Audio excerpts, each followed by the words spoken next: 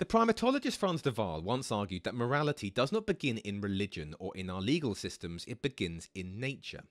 When you watch chimpanzees share food, a group of bonobos resolve conflict through affection, or elephants mourn their dead, you are watching an early form of morality. De Waal argues that fairness, generosity and altruism are the pillars of morality. They are not human inventions but begin in our evolutionary past.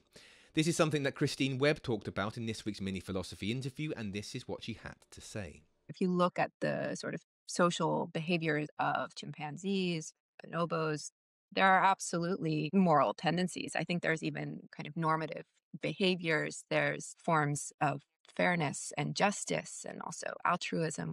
I don't like to call it the building blocks of morality because somehow that renders what they're doing as being en route to what we have or inferior, but they have their own forms of morality, their own ways of being in right relation with each other. And that's not to say it's by any means always the case, right? There's conflicts, but that those conflicts sort of create the need for these moral behaviors. If Webb and de Waal are right, then there are no objective moral facts, but rather sociological and evolutionary necessities.